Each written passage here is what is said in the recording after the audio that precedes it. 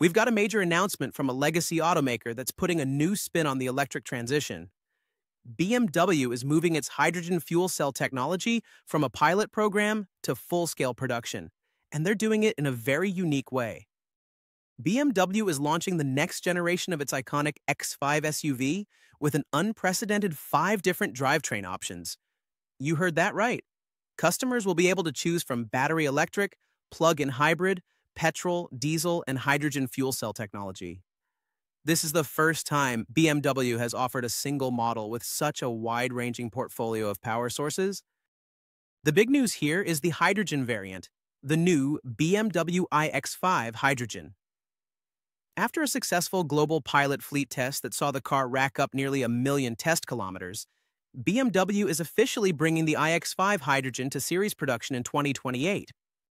As Joachim Post, a member of the board of management at BMW, said at a recent event in New York, by launching the new BMW X5 with a choice of 5 drive system variants, we are once again demonstrating our leading position as a technology pioneer. Hydrogen has an essential part to play in global decarbonization, which is why we are committed to driving the technology forward. This move is a direct reflection of BMW's technology-open strategy. They believe that offering a diverse range of drive systems is the key to meeting the different needs and demands of customers worldwide. Michael Rath, Vice President of Hydrogen Vehicles at BMW, explained that the iX5 Hydrogen will be a true BMW, delivering on the brand's reputation for performance and driving pleasure.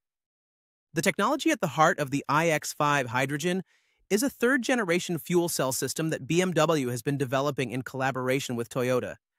This partnership has allowed for a more compact, more powerful, and more efficient system, which translates to increased range and output while reducing energy consumption. But BMW's commitment doesn't stop with the car itself. They've also established the HyMoS, or Hydrogen Mobility at Scale, initiative. This program aims to promote the development of hydrogen refueling stations and entire hydrogen ecosystems, initially in Germany and France by pooling demand for all types of vehicles, from cars to buses and trucks, to make the infrastructure more economically viable. The company sees hydrogen as the missing piece to complete the electric mobility puzzle, particularly in situations where battery electric solutions aren't optimal. So, what are your thoughts on BMW's bold multi-drivetrain strategy? Is this a smart play to cater to a broader market and accelerate decarbonization? Or does it spread their resources too thin? Let us know what you think in the comments below. And before you go, please remember to like this video, subscribe to our channel, and hit that notification bell so you don't miss any of our latest EV news.